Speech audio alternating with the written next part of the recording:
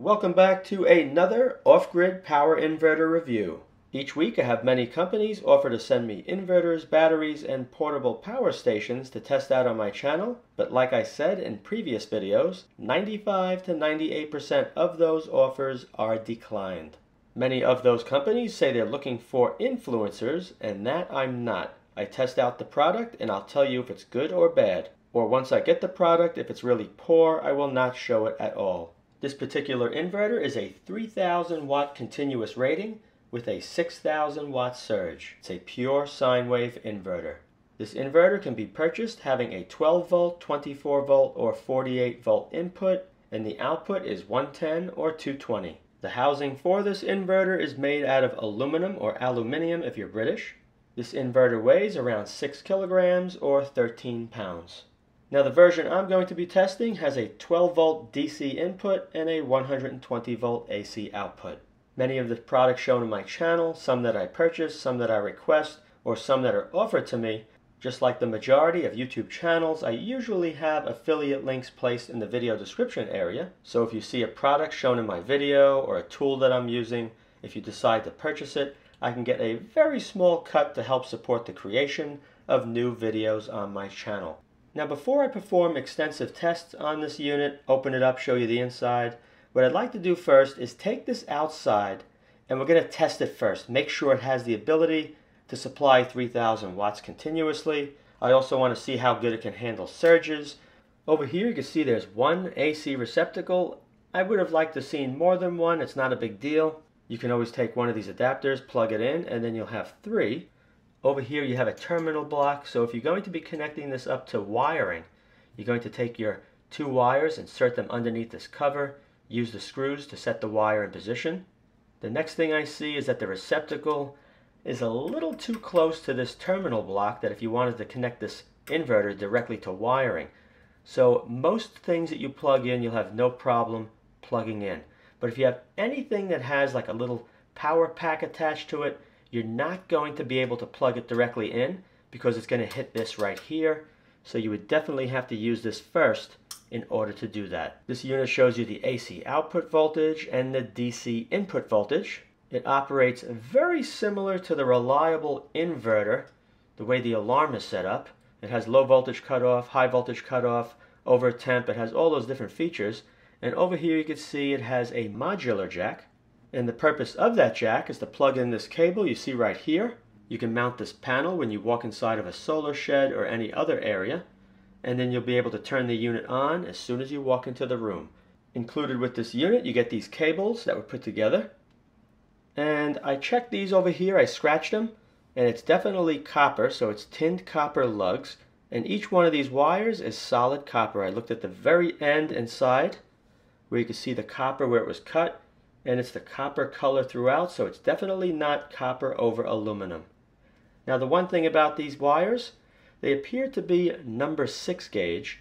I would have liked to seen them number 4. If they were number 4, then 3 of these together would be no problem at all to supply up to 300 amps to this inverter.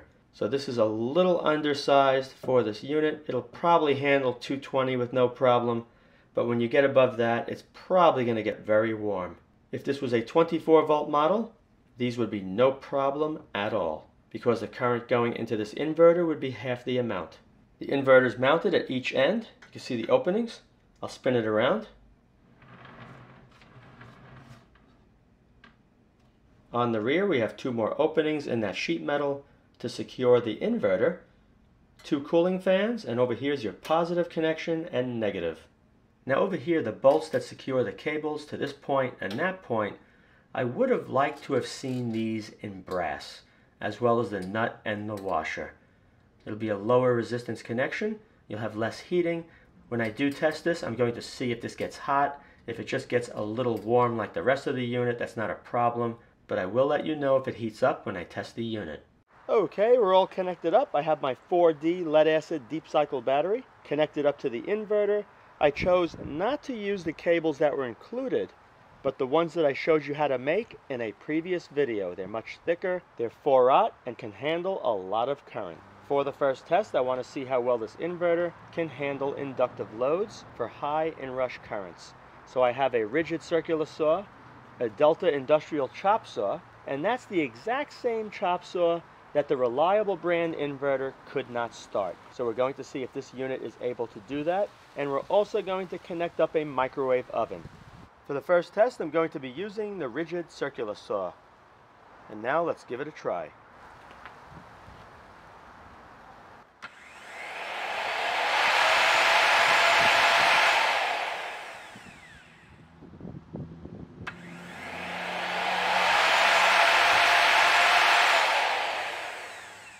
As you just saw, both attempts, no problem at all. The first thing I noticed is that this power inverter has a built-in soft start. Now let's try the Delta chop saw. The chop saw is now connected up, and as you can see, because this is a lead acid battery, I want to keep the voltage up, so I have my charger connected to the battery. Let's give the chop saw a try.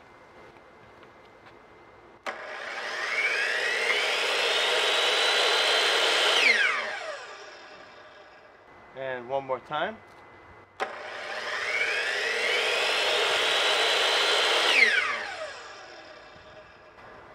And it powers the chop saw up just fine.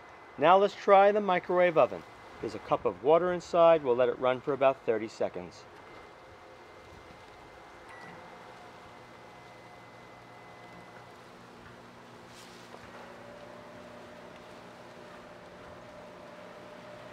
A very heavy load, and it's working very well. The lead acid battery, of course, does not hold up to the current as well at high levels compared to the lithium iron phosphate battery.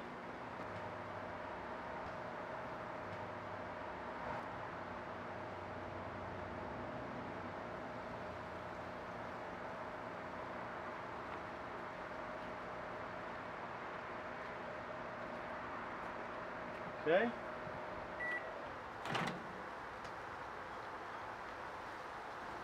And that is pretty hot. So that works just fine too. This time I'm going to turn the microwave oven on to see how much current is going through the cables into the back of the inverter.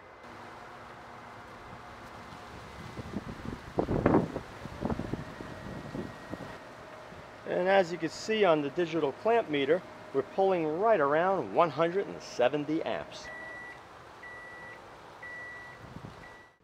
For the next test, I'll be adding a power receptacle to the terminal block to distribute the load better to see if the inverter can supply 3000 watts. If it can, I'll let it run for 10 to 15 minutes to make sure the inverter doesn't overheat. I'll be using a hairdryer set to maximum heat, which draws around 1650 watts.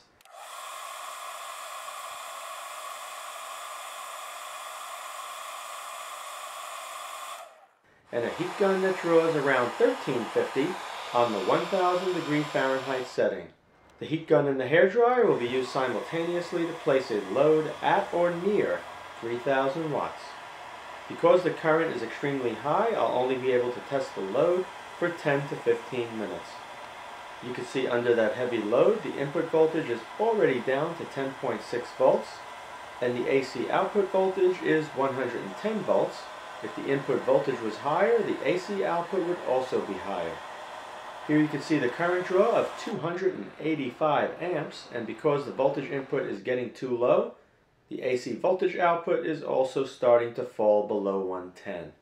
And there was no problem at all supplying that load for 12 minutes.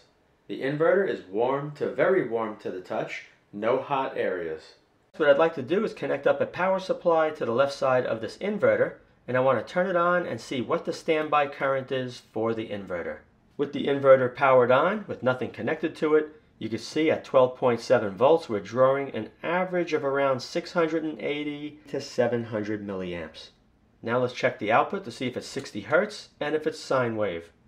With the probes connected to the AC output, over here you can see 59.72 Hertz. Just a little bit under that 60 Hertz output. With the oscilloscope connected to the AC output from the inverter, you can see 122 volts, and you can see the sine wave waveform. Now let's try the remote switch to make sure it works. Let's turn it off. Everything's off. And we have the display here and there to match the LEDs on the unit. So this works fine. Now we're going to test the low voltage cutoff and the high voltage cutoff, and I want to see how much it has to recover from the low and how much it has to drop from the high to get the inverter to go back on. Let's start by going lower. Let's drop this down to 11.7.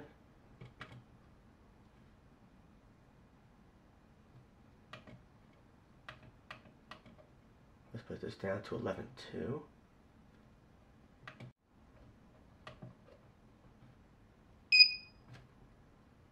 $10 volts.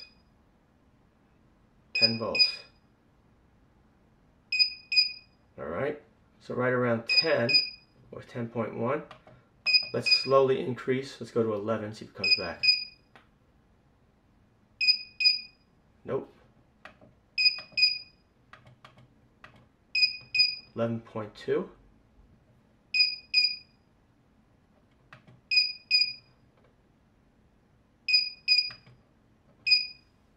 12.5. So the voltage has to climb back up around 2.5 volts to get the unit to power back up. Now let's test the high end. 14.5. Keep going. Let's go to 14.7.